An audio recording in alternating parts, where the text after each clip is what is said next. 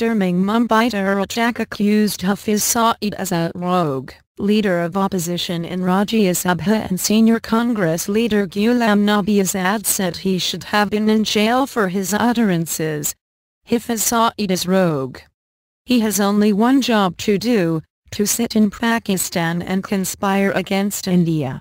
Which area to attack, which leader to assassinate, which area to blow up? Azad told reporters here today. Azad was replying to the question posed by journalists that Hafiz Saeed, one of the world's most wanted men, on national television today in Pakistan, blamed India for the massacre of children at a school in Peshawar and vowed revenge. He, Saeed, should have been in the jail.